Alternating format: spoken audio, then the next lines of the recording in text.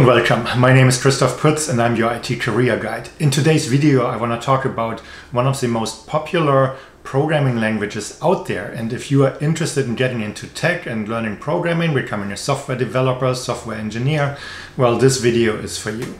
So the programming language I will be talking about today is called Rust.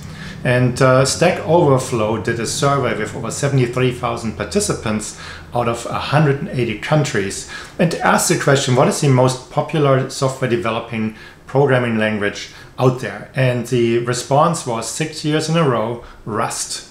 So Rust is the most popular programming language out there. That doesn't mean that Rust will get you a ticket into any type of company. Of course, there are certain use cases, but in general, Rust turns out to be the most favorable programming languages among software developers. Out of those that voted for Rust to be the most popular programming language, 87% of those said that they will continue to use this programming language. So 87% support the continuous use. They're not looking necessarily for another programming language to change their main programming language or their skill set. So there are so many programming languages out there, and there are quite a few, of course, where people want to pick up a new skill.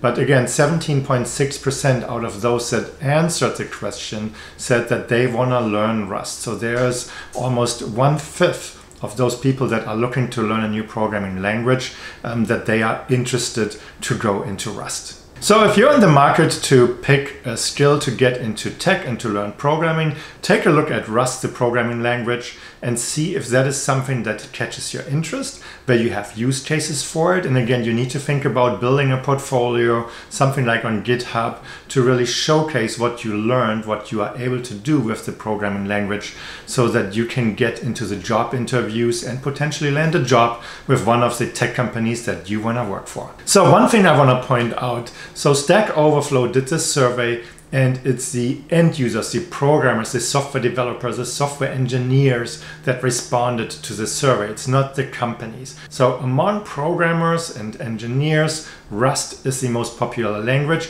That doesn't necessarily mean that the company that you want to work for is seeing it the same way. They may have very different requirements that do not necessarily include Rust. So just be aware, if you learn Rust, make sure that you understand why you are learning it, and also maybe even upfront identify the companies that are using Rust.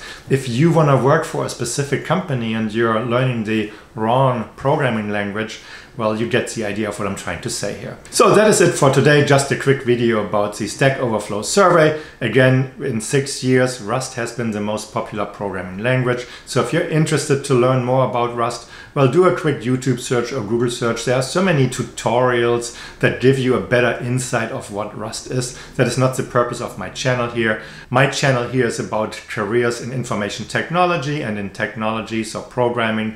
And if you have more questions, please leave a comment down below and I'll be happy to answer those.